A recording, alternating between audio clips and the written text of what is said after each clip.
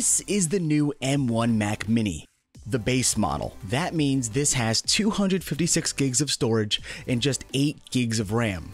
That's right, just 8. And with a price tag of just $699, this could possibly be the best entry-level / pro-level video editing machine ever. So in this video, we're gonna check out how the M1 Mac Mini performs when editing HD footage. Why HD? So a lot of YouTubers like to throw 4K, 6K, or even 8K footage of the Mac Mini to see how it performs, but I know a lot of viewers and a lot of people I know don't shoot in those formats. They don't shoot in those higher resolutions. So I feel like seeing a Mac Mini actually edit in HD will do a bigger benefit than doing something as 8K or 6K might do. And usually I shoot in HD, so it's kind of something I wanted to see too. So that entire intro you just watched was shot on my Sony a6600 at 1920 by 1080 at 120 frames per second with the XAVC HD codec. And this footage is being shot with my Canon EOS R, which is 1920 by 1080 at 24 frames per second with C-Log and using the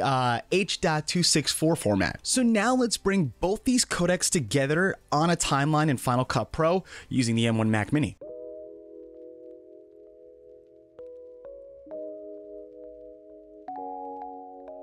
The first thing you'll notice is that scrubbing is a breeze. No matter where I slide my position indicator, the Mac Mini does not miss a beat.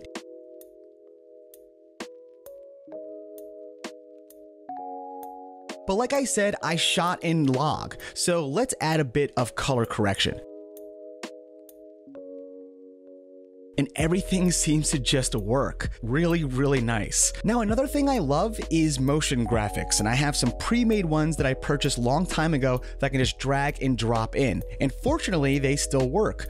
But I will tell you, a lot of my plugins that I bought back when I was editing on my Intel-based Mac do not work. And this red T will remind us of that, or this pop-up when you boot Final Cut on your M1 machine. Now, this plugin problem is kind of a bummer because I spent a lot of money on these plugins and most of them are now, they're just trash. I can't use them. So if you're going to update to the M1 machines, just make sure that you know that your plugins for Final Cut likely won't work or you'll have to wait for an update. Now, some websites show not compatible with M1 yet, or they're working on updates, so that's refreshing, but who knows when they'll come out. And honestly, with so much money invested, I just wish they worked right away. Okay, I am now done with my edit and I allowed everything to render out, which didn't take much time. And now it's time to export. Let's set the timer and see how she does.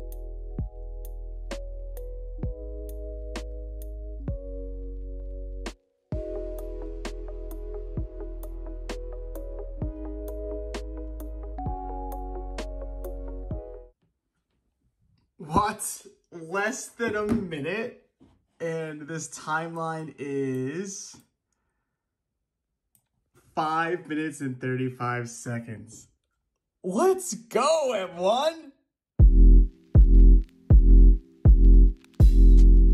If you want to buy a great editing machine for your HD footage sub $800, $700, go ahead and buy one of the M1 machines because they absolutely devour that workflow. But I will say, if you purchased a lot of plugins like I have in the past, you won't be able to use most of them, if not any of them. So keep that in mind because you are losing all that cash you spent. Now, I sometimes do shoot in 4K, and if you want to see a video of how the editing works with the M1 Mac Mini with 4K footage, using again 2 different codecs, let me know in the comments and let me know what you thought of this video. I thought it was pretty helpful because I shoot in HD again, and you likely or might shoot in HD too. So it's nice to see the Mac Mini work on footage that you and I will actually be using it with. So if you like this video, please leave a like, please consider subscribing, and hit that bell notification icon so you don't miss any more videos. But for now, I am Ken, the content coach. Now go out and make something. I honestly just want to shoot and edit more stuff because the Mac Mini,